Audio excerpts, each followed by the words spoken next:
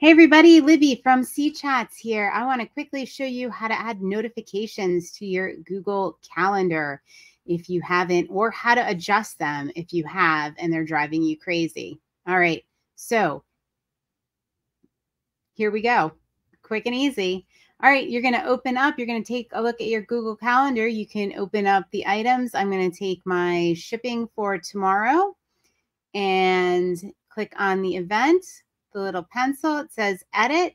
And right here, you're going to see underneath notification. I have a 30-minute reminder set. Okay. You can add additional notifications. You can take away the notifications if you don't want that little pop-up. You can take the notifications off. But if you want to, let's say I want to be reminded the day before. I want to remind it one day in advance to do my shipping and 30 minutes before it starts. You can just keep adding notifications depending on what you need.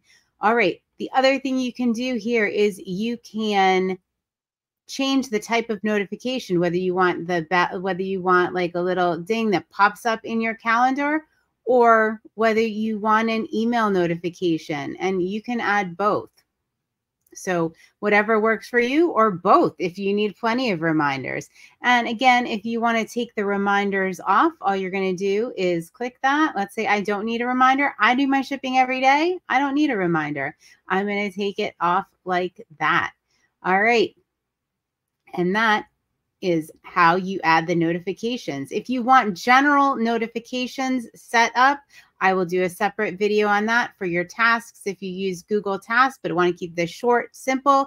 If we love Google Calendar, we love appointment options and all sorts of things. So check out our other tutorials, subscribe to Consignment Chats, hit the thumbs up if this helped you, and have a great organized day.